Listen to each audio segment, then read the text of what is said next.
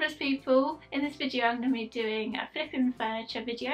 So I'm getting an old piece of furniture and making it into something new. In this video I'm going to be using a shelf and I'm going to make it into a rustic effect to go with the new interior design. So like when you're doing up a new room and doing new decor, it fits the brief better.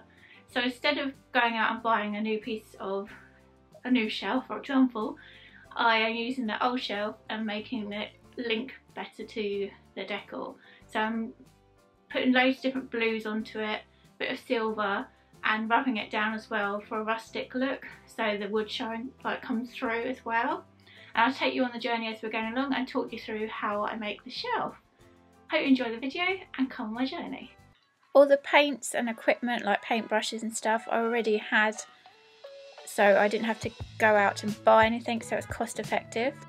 So this is how the shelf started off. You can see it's a bit worn and it just needs a new lease of life.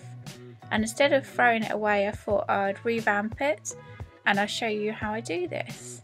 It's a plain wooden shelf with some varnish on it. So first of all, I paint a base coat of duck egg blue. I think this colour is, off the top of my head, I can't completely remember now. So I give it a complete base coat of this colour, just to give it something to work with underneath before I start putting on top. As you can see, I do the top of the shelf as well with my big edge in the way. And then I add a bit of light blue and add that into it, because I'm trying to layer up each layer of paint. So it's all different blues that goes with the hallway. And it's just giving it texture, because later on I'm going to scratch into it and use sandpaper to take off the textures underneath. So I wanted to use lots of different blues, as you can see. So with this one, like I said, I'm putting in light blue, adding that to different texture. I wanted some of the wood still to come through slightly, because I was trying to work out how much wood I wanted to show through. As you can see here, I'm adding more different tones of blue, so I've got some more darker blues that I added as well. So I'm roughly putting this on everywhere, just building up the texture and letting it dry, and then building up some more texture on top. This paint dries really quickly anyway. Just using a bit of my hands there, I don't want to rub it in like you do. So yeah, just adding more and more of paint on top. Added a bit more of that paint to it. And I was trying to fill in the areas that I missed. This is just to show you how it is so far. Then I used some sandpaper and sanded down the areas that I thought would look cool, and then added some more silver to the design, because I realised the wallpaper had a bit of silver in it, so I thought this would be really cool to add some silver to the shelf. Then adding some more blue again. Just keep layering upon layer, basically. This is how it works, to give the whole like rustic effect.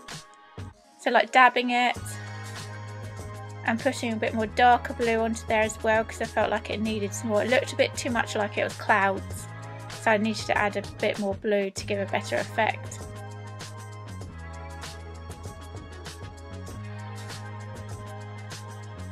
And I keep dabbing the areas what I feel need a bit more. Then I added a lot more darker blue to it, because I felt it needed it on the certain areas like the corners and on top.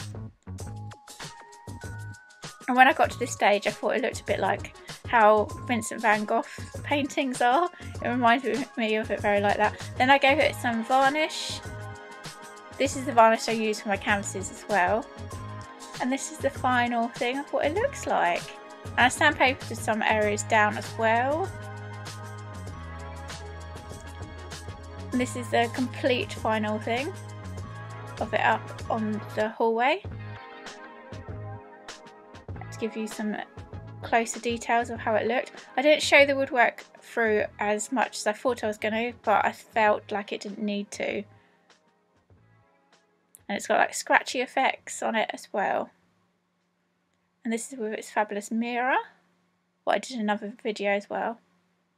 Do let me know in the comment box if you love this project, and if there's any other styles that I could try going further, and what would you do differently, or you just think it's fabulous the way it is. And see you guys later. Keep crafty and creative and keep flipping your furniture.